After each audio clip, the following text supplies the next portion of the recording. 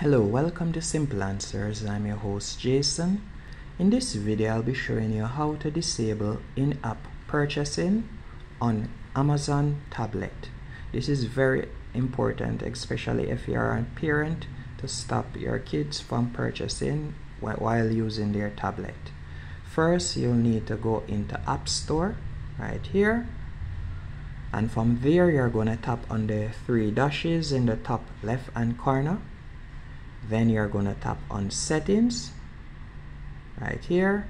After you have selected Settings, you can see that there are some options right here, and at the top you'll see in-app purchasing, and you can see that it is enabled.